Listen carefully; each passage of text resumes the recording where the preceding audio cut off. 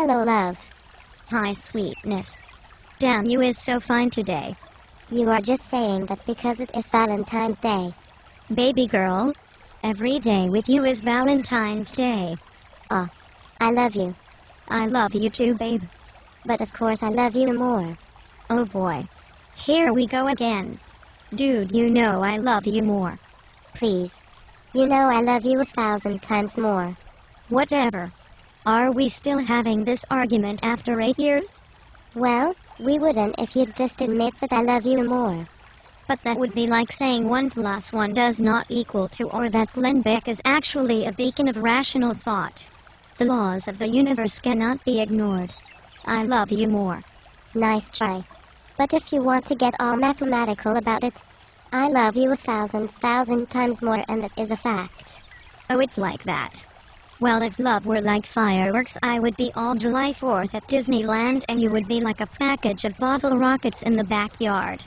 Why are you trying to one-up me? You need to respect my boundaries and validate my feelings. I am just saying. I love you more than Lady Gaga loves hair gel. Come on. That is a lot, but everyone knows my love for you is like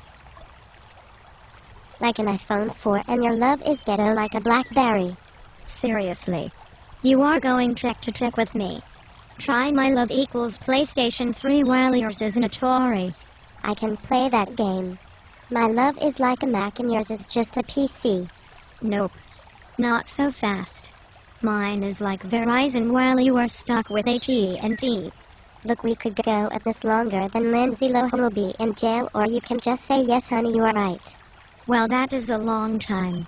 Would anyone believe this is the only thing we ever argue about? Probably not, but they might be even more surprised that we are so backwards about it. What do you mean by backwards? Are we rednecks? No, I just mean that most people probably think it's better to be the one that loves less because they think that makes them less vulnerable or gives them some kind of leverage. Well, that makes them crazier than a North Korean dictator. Love without reservation. That is where it is at, baby. And that is why it is always Valentine's Day at our house. Word. I love you. I love you more. And here we go again.